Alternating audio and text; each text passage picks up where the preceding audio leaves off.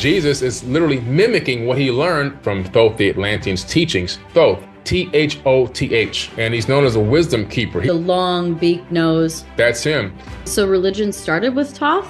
Yeah, so they took his teachings, his spiritual teachings. The first baptism that was taught is in the Emerald Tablets. He talks about being baptized via elevated consciousness. It had nothing to do with splashing water and dumping your head in the pool and all this other kind of stuff. That was also another twist of the information. So I wrote this book called Compendium of the Emerald Tablets. In that book, I put the New Testament where Jesus is speaking and the Atlanteans' words from the Emerald Tablets side by side. And you see that Jesus is literally mimicking what he learned from the ancient mystery schools, which he learned directly from the Egyptian mysteries from Thoth the Atlantean's teachings. So he's not saying anything new in the New Testament. All those words that were spoken by him were information that he was taught.